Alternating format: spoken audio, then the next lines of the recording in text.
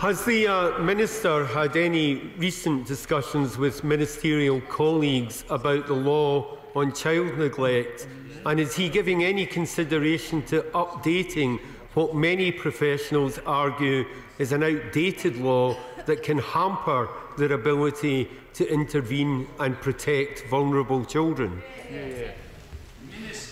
Well, I'm very grateful to the Honourable Gentleman for asking the question, and for no other reason that I get to answer a question.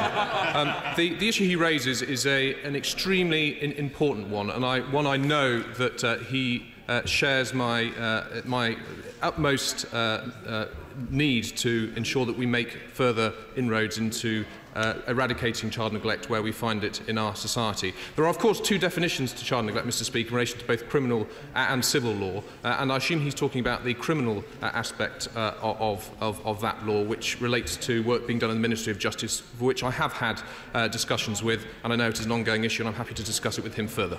Mr. Graham Evans.